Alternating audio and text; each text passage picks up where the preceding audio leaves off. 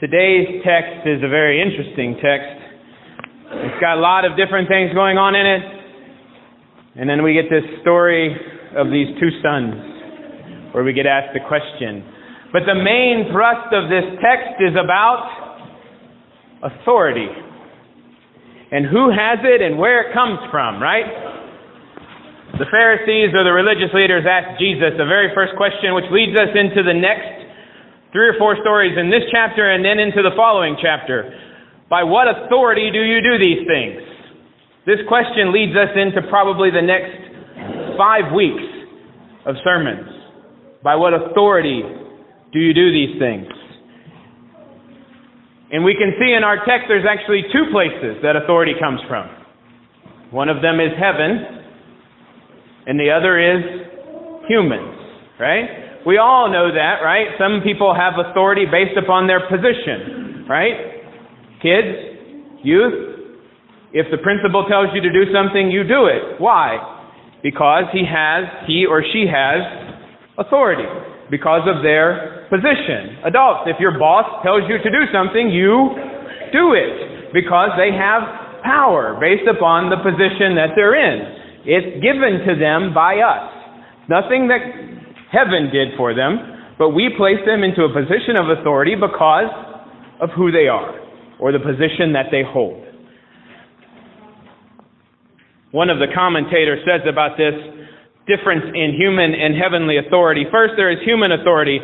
No matter how sophisticatedly it is packaged, human authority is a matter of raw power. If you have enough people behind you or guns with you, you have it. And what you say goes, period. Divine authority, on the other hand, has to do with truth. The truth of God, the truth about who God made us to be. In the short run, human authority can appear to overwhelm divine authority, even to crucify it. But ultimately, God's truth and authority will always prevail. So Jesus responds to their question, by what authority do you do these things? And he says, if you answer my question, I'll answer your question. And he asked them, John's baptism, where did it come from, heaven or earth? And what did they do? What did they do? They discussed amongst themselves.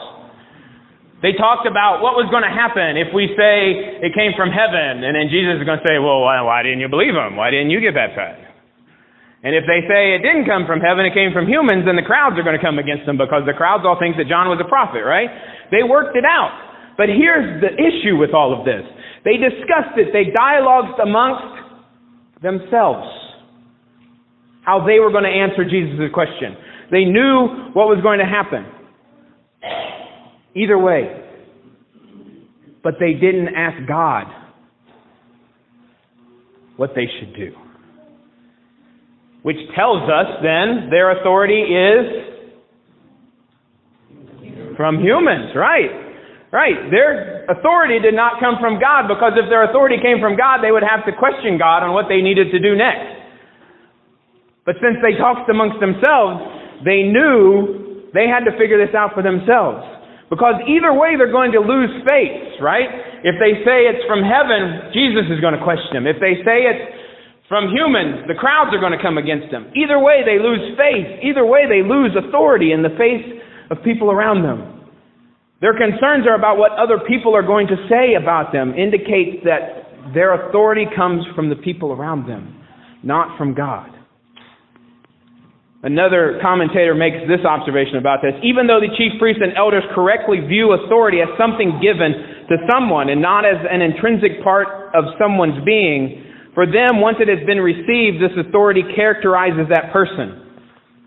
Right? They asked Jesus, by what authority do you do these things? But for Jesus, authority, for them, Jesus has authority. And with it, he does certain things. By contrast, though, Jesus does not speak of John's authority.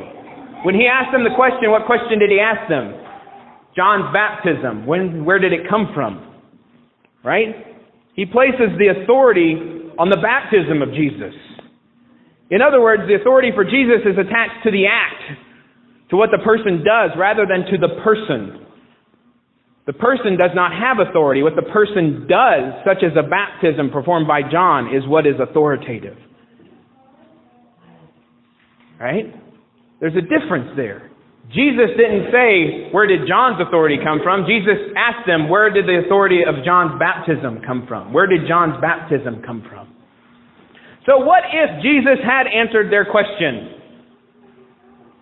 And he said, my authority comes from God. What would the Pharisees have done? What? They would have flipped out. They probably would have laughed at him. They wouldn't have believed him. They would have just thought that he was crazy, right? And how many of us know that one person from our past? You know the person I'm talking about, the person that was always in trouble, the person that always did everything they could to have caused some kind of issue, to skirt the rules. Do you know the person? You don't have to, I don't want any names, but you all know the person I'm talking about, right? Some of us might have been that person, right? But now, things might have changed, right? I had a person like that from my past who is a Baptist pastor. I know that because he was a really good friend of mine and we used to do a lot of stuff together. So those are people that can't change, right? When you see them, you're like, I know you and you're a troublemaker. So there's no way that you're doing what you're supposed to be doing now. Right? We all think that way for a while. We judge that person by what we knew, not by what they are now. We see them in the light of where they were, not in where they are. We see them before God, maybe not after God. See, sometimes we have a feeling that God can't do what we don't want Him to do. We get hung up on the fact that things need to happen the way that we think they need to happen. Or to say it another way that I've heard way too many times, my faith is made up, don't confuse me with what God can do. Right? I know what I need to know. I know what the Bible says. Don't confuse me with what God is going to do in this place. And then the leaders respond to Jesus' question, right? Jesus asked them the question, where does John's baptism come from? So they've talked amongst themselves and they answer Jesus. So they answered Jesus, we do not know. They chose the path of non-commitment, which ironically betrays their commitment to God. To not answer displays not genuine ignorance because we can see from the debate they have. They go back and forth, right? They know the consequences of either decision. So it's not an ignorant decision. They just don't want to commit. It shows that they are deliberately resisting what God is doing in that place at that time. In refusing to say that John's ministry comes from God, they reject the claim that John and Jesus have God-given authority. To refuse this recognition is to also reveal their illegitimacy. That the power that they have, that the authority that they have comes from those around them who they yielded over, not from God. And here's the kicker to all of this. Each and every one of us here this morning have a God-given power and authority through the fact that the Holy Spirit resides in each and every one of us. You have a God-given power and authority to go out into the world and do things that Jesus Himself didn't even do. It says that in the Bible. Jesus says, you will do greater things than I do. You have that power and authority within you. And we need to use it. Not with just words, but also through deeds. Which leads us to the story this morning. Matthew says that there are two sons, and in this parable is, in its own way, a narrative description of Jesus' earlier statement in the Sermon on the Mount. Not everyone who says to me, Lord, Lord, will enter the kingdom of heaven, but only the ones who do the will of my Father in heaven. Matthew has an emphasis on our doing something in the world, right? Deeds are more important than words. And on one level, this parable just addresses the difference between the church and the synagogue of Matthew's day, right?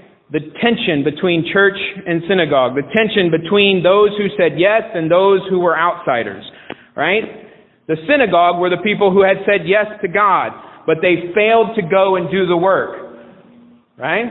That first son said, no, I'm not going.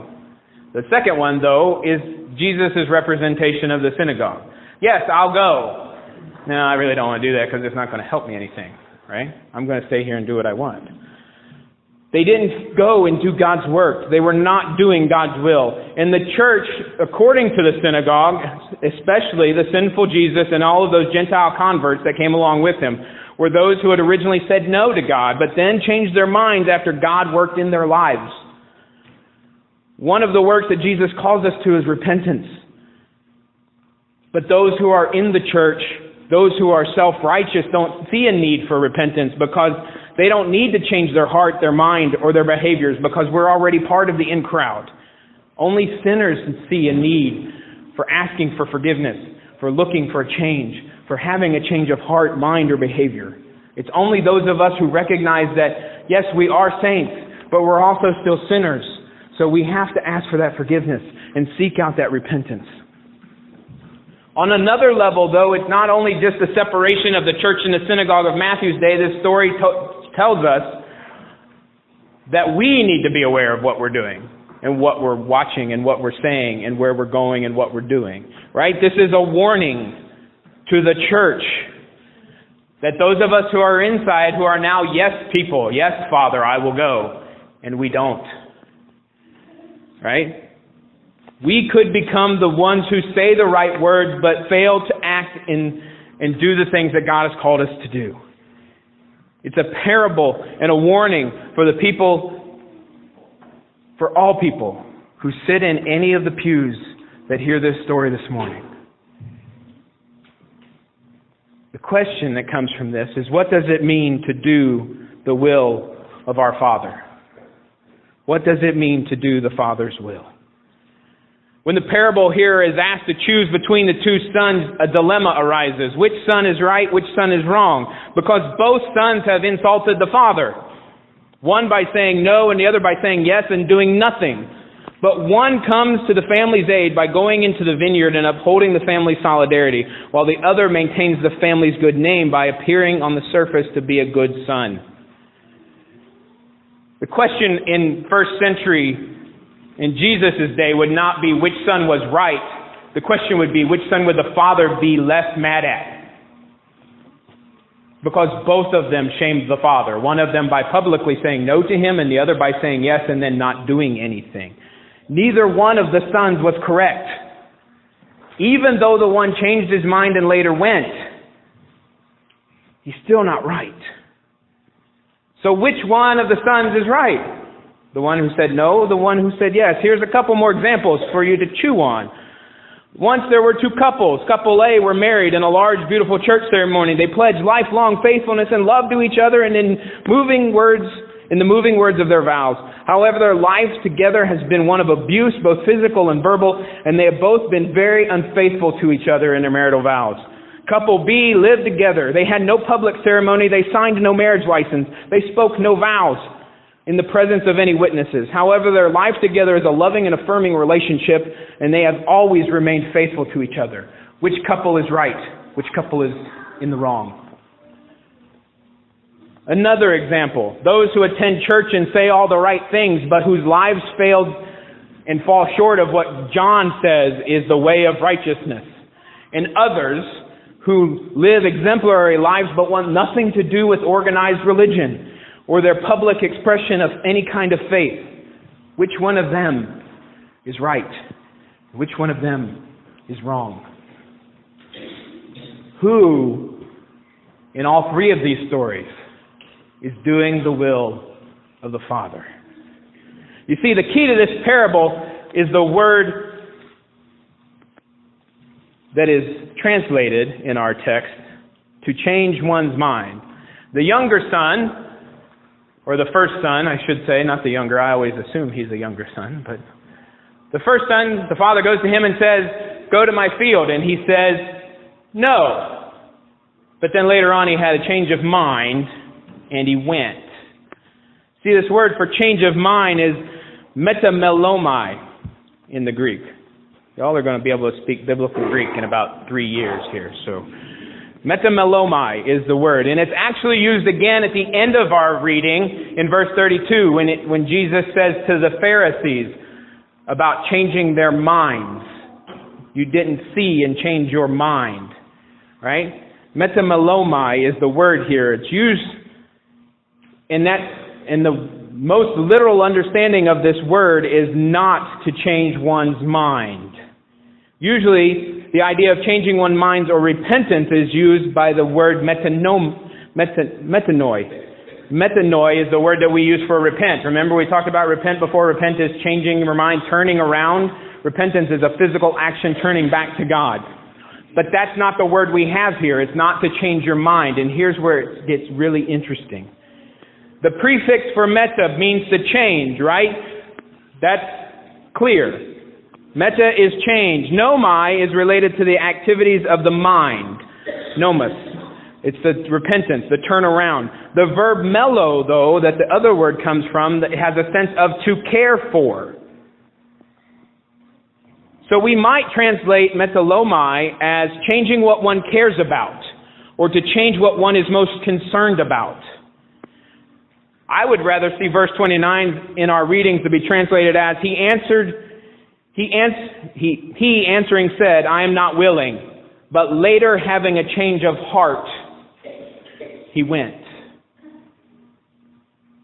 We could say that the exact same thing of the religious leaders later in verse 32. They could not change their hearts, or, to quote God from the Old Testament, their hearts were hardened. They couldn't possibly see things in another way. Because you see, seeing is not believing. Believing is seeing. And if we can't believe, we can't see, or what we see will not help us understand what it is that we should actually be seeing. But what is it that they should have seen, these Pharisees? The first answer is that they should have seen the life of John, who came in a way of righteousness, which implies more than just hearing what he said, but also seeing what he did. Changing people's lives. Were his actions authoritative? Yes, absolutely. Did his actions evoke repentance and faith in many people? Many people came from everywhere to John in the River Jordan to get baptized because they heard what he was doing and they wanted to change life. The second answer of what these Pharisees should have seen is they should have seen the change in the lives of the tax collectors and the prostitutes. Do we actually believe God can turn lives around of such obvious sinners? Remember that person I asked you about earlier? That person that always got into trouble? Have you seen them lately? Are they a different person now? But it's still sometimes hard for us to see them in a completely new light because it's hard for us to see people from what we remember or what we know them as. Right? We tend to approach such dramatic conversions with a lot of skepticism. Might that also imply that we are likely to close ourselves off from the transforming power of God ourselves? Are we unable to change our hearts? Are we content with our relatively comfortable lives? We don't want God coming in and messing up all that we have by calling us to new and different concerns to care about. I've got to take care of myself here, God. I don't need all these other things to take care of. Right? Could it also be that we don't want God messing up our congregations by having sinners coming into our comfortable relationships? Right? We don't want those people here because they're going to mess up our perfect little place. And news for you.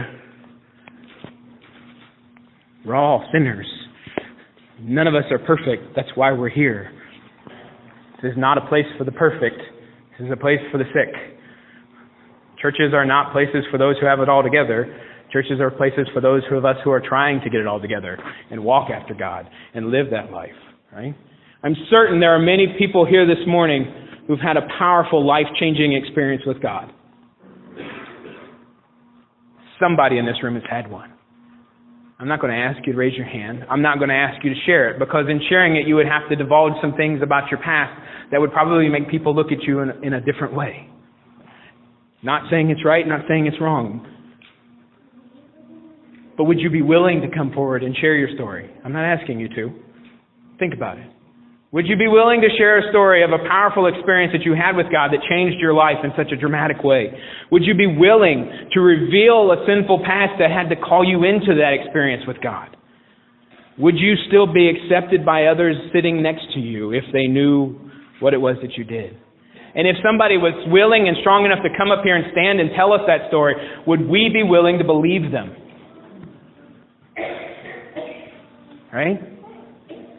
It's not about authority. I said this text was about authority. I lied to you. It is about authority, but it's also about change. You see, it's about us being open and our hearts being available to God. Mark Allen Powell shares a story in the book Chasing the Eastern Star. I remember a seminar I attended in college. A large African-American man had two big signs up in front. One read, "Jesus Christ accepts you the way you are." The other said, "Jesus Christ will change your life." Both are biblical and both are good news, the speaker affirmed. So why is it that you Lutherans equate the gospel with one sign and not the other? You say, "Jesus will change my life." Well, that's nice. But the really good news is that He accepts me the way that I am. You get so excited that Jesus will accept you as you are that after a while some of you begin to wonder whether this isn't just because you plan to stay the way you are, whether Jesus will change you or not. Now, where I come from in the inner city, I know some folks who, if you tell them Jesus accepts you the way you are, will respond, "Well, that's nice of Him. But the fact is, I really don't like being the way I am. My life isn't so good. It's nice that Jesus loves me even though I'm poor and hungry and my life is a mess." But you know what some really good news would be? Really good news would be if He'd change my life so I don't have to stay this way. Do we believe that the God who gives us this story is powerful enough to change our lives and the lives of people around us? Do you believe that God is powerful enough to change your life? Will you believe it when sinners testify to the ways God has changed their lives, hearts and minds and behaviors? The primary point of this parable is about having a change of heart. Not just about saying the right things or doing the right things. Neither of the sons were right in what they did. Even though one of them changed and went what he was supposed to do, he still wasn't right for saying no. And neither of the couples were right. Both of them need change of hearts. Couple A in the way that they act towards each other, and couple B in the fact that they need to share that relationship with the world and have a public announcement of their vows. And neither people from the third story are right. The believers that come and sit and do all the right and say all the right things but don't do anything, or the person who's out there living out a life of faith in the service that they do to the world but not acknowledging it in the realm of a religious setting.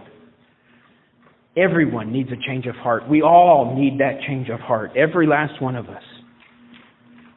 I recently saw a picture on Facebook, and I'm sure some of you saw it too. It's a cartoon of a little boy in a football uniform going up to his coach and saying, "Coach, I'm sorry I can't be at the game this Sunday because I have to acolyte at church." I saw it in several different places, but I saw it in one of the closed groups that I'm a part of other leaders in the church. And the comments on that I thought were very interesting. The responses that I saw from other leaders in the church was, "Yeah, right. It'll never happen. Somebody is really dreaming here. These people need to wake up and smell the coffee." Right? It's not going to happen.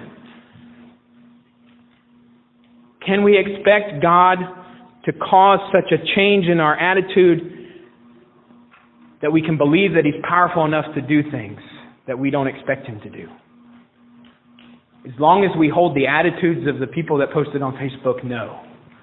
As long as we hold the attitudes of this is the way it's always been and this is the way it's always going to be because this is the way that I've seen it happen, that leaves no room for God to come in, to soften our hearts, to change us into the way and show us the route that He's given in front of us, to put us on the path to the mission that He's called us to. If we cannot be open and allow our hearts to be molded by God, it's not going to change. But as soon as we open ourselves up and allow God in, He's going to take over. And the most radical things are going to happen. And our lives are going to blossom. And things are going to just explode because we've submitted ourselves to the awesome power of a God who loves us enough to send His only Son so that each and every one of us can be accepted by Him in a relationship, a personal relationship. So open yourselves up to allow Him to set you on fire and make you a blazing beacon of His hope that will show all of this world the authority of Jesus and the love that all of us can have because of that authority. Open your hearts and allow Him to wonderfully fill you with the authority of the Holy Spirit, to send you forward in His power, to send you out into this world to do things even greater than Jesus did, to show everybody the love that God has for you and the power and authority that He's given you, and that He will also give to them.